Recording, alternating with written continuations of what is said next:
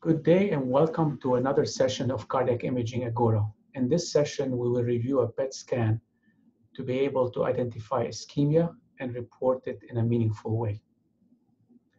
Again, we will go over the steps needed to review and understand the totality of findings on a cardiac PET scan, like we've done in the first video for this website.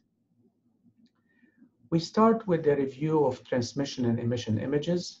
On the left-hand side, you have the rest images with the CT images superimposed on the perfusion images. Similarly, on the right-hand side, you can see the perfusion images superimposed on the CT images. The purpose of this exercise is to ascertain the complete co-registration of the emission and transmission images and avoid misregistration artifacts. In this instance, we have good registration. The next step is to review the reconstruction planes. And you can see here right away on the left-hand side that on the rest images, the system has identified the heart properly, whereas on the stress images, the system has identified a spot in the GI and misconstrued that as the heart. If we move that X to the where the heart is, you get the images on the right-hand side, where now we can process them with the proper identification of the myocardium and the left ventricle. Once we process the images, we arrive at the normal display of the stress images on the top and the rest images on the bottom. Starting with the rest images, and remember this is a PET scan, you have a mild perfusion defect involving the inferior wall here. Again, with a PET scan, you should not see attenuation artifacts from the diaphragm. So any perfusion defect should be considered related to decreased blood flow. And on the stress images, you can see here, this defect becomes severe and now it extends to involve the entire inferior wall. Actually, there's absence of perfusion in the entire inferior wall, at least on these semi-quantitative images. The other thing you can see is there is also decreased perfusion in the inferolateral wall here on the short axis, very well seen. And also in the inferior septum right here at the basal inferior septum and the basal anterior septum. So this is a quite large severe perfusion defect, extensive, involving multi-vessel territory. Also what we see here is the left ventricle dilating from rest to stress, indicating dilatation during stress. The next step is to transfer what we saw into a 17-segment plot. You can see here on the rest images, we identified a mild perfusion defect in the basal inferior and basal inferolateral wall here. On the stress images, there is absence of perfusion in the entire inferior wall. And also there is a moderate perfusion defect in the circumflex territory here in the inferolateral wall and mild in the anterolateral wall. And again, you can see a severe perfusion defect involving the septum, anterior septum, and inferior septum. All these were scored to get a sum stress score of 26, a sum rest score of 2, and a sum difference score of 24, indicating a severe, large, extensive perfusion defect. The next stop is to review the histograms from which we generate the gated images. On the rest images on the left-hand side, you can see this is a very tight histogram, indicating very nice acquisition of the images with a very constant heart rate. On the stress side, you can see the patient here, the histogram is widespread, and the patient went into atrial flutter from the rest to the stress images. This is important to recognize and identify in case you see a drop or a change in the ejection fraction from rest to stress, and this should be attributed to a heart rate issue rather than a true drop in ejection fraction. We move to the gated images. We display the rest images on the bottom and the stress images on the top. And here again, we can see severe reduction in left ventricular ejection fraction. Similarly, you can see left ventricular dilatation, rest and stress images with akinesia of the inferior wall in the stress images. The volumes we're dealing with here are end-systolic volumes above 200 for the left ventricle, very important to as a prognosticator when we are generating the report at the end. Again, you can see dilatation of the right ventricle too with some right ventricular dysfunction. We move to the dyssynchrony analysis, and just in this case, just for the purpose of illustration, you can see on the right-hand side, I put a normal patient.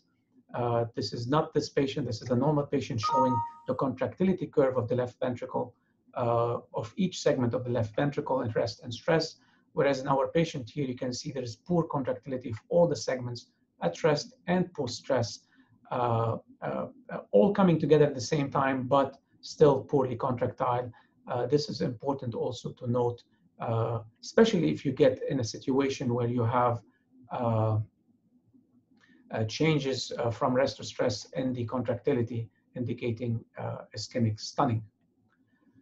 Although in patients with ejection fraction under 40%, we do not traditionally do myocardial blood flow. In this instance, we did it. We do it on all the patients, but we choose when we report it. In this instance, I was very impressed by the steal phenomena that happened in the RCA, where we get a ratio under 1, indicating a steal phenomenon again. And we have global reduction in myocardial blood flow right here, depicted as 1.45. Again, normal in general is about 1.8 as a cutoff when we start reporting abnormalities in the ratios. The next step is to look at the CT images. The dual purpose of the CT images is to identify coronary calcification, as you can see in the left-hand system on the left-hand side, and in the right coronary system on the right-hand side here, coronary calcification.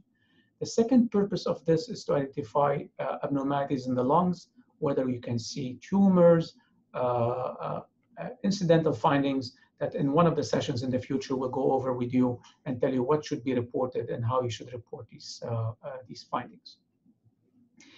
To the most important part of this whole exercise is to go to generate a clinically meaningful report. Again, we talked about using the AUC criteria.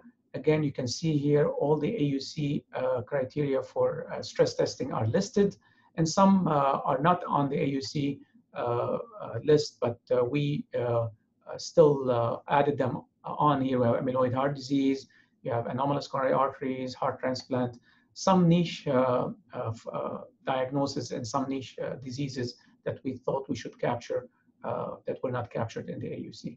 In this instance, it's a patient who's 68 years old, pre-op testing for bilateral knee surgery. He was having actually some, reported to the orthopedic surgeon, he's having some chest pain climbing up the stairs, and that the orthopedic surgeon thought he should have a stress test before. So he sent him for a regadenoson PET scan, and the results we've been discussing are the results of the scan done for pre-op risk stratification for a patient with poor exercise capacity who actually is unable to walk on the treadmill. Then the next stop is to again report the dose and the time of the dose and what tracer you used. These are all important for quality assurance and what agent you use for stress testing.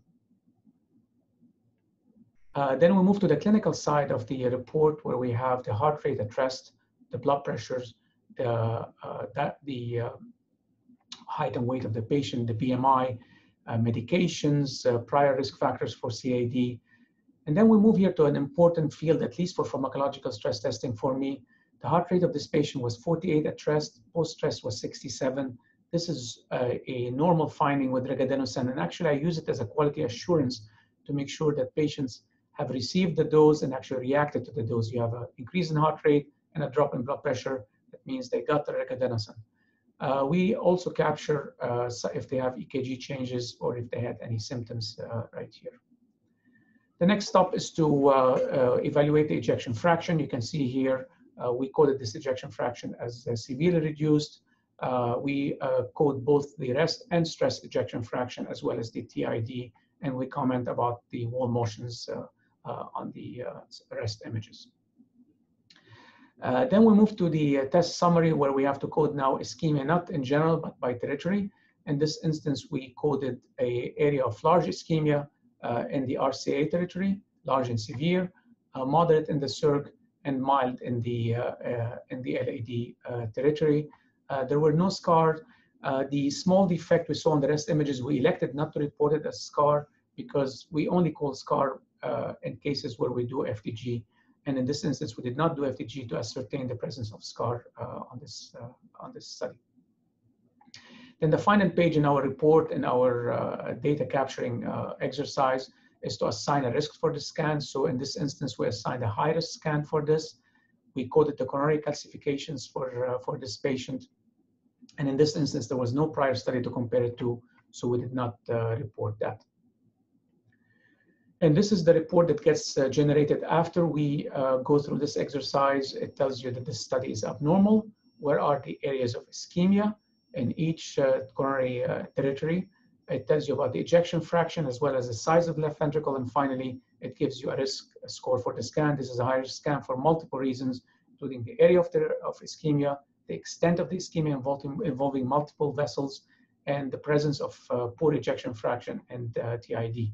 I put here again a reminder for the myocardial blood flow for myself to tell you about the importance of reporting this in general on PET since the data is available. This patient went on to have a cardiac cath. The cardiac cath showed total occlusion of the RCA in its mid portion right here, with actually filling via collaterals from the LAD, but he has also severe LAD disease as well as severe circumflex disease, and the ejection fraction was coded at 20% on the coronary angiogram.